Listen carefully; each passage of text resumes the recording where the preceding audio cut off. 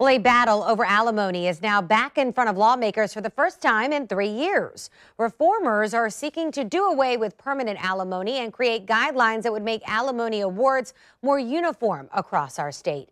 A similar idea was first floated and voted on in 2016 by then Governor Rick Scott. But as consumer investigative reporter Lauren Verno tells us, there is new optimism. Elisa Del Rey married an abusive husband. She finally got the courage to get a divorce when he threatened her with a gun. I would have never imagined that I would be paying permanently alimony to my abuser. Del Rey's case is extreme, but it's part of the reason alimony reformers say permanent alimony needs to go in the state of Florida. The main thing that permanent alimony payers want is to see the light at the end of the tunnel, because a lot of them just have a sense of hopelessness.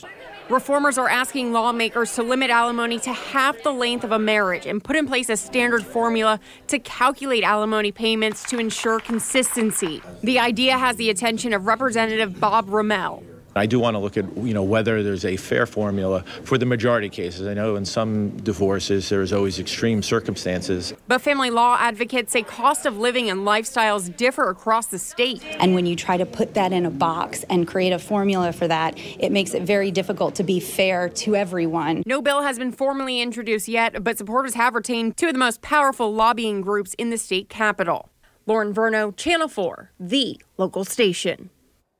One change both reformers and family law advocates do agree on is that after a person retires, they should be able to stop making those alimony payments.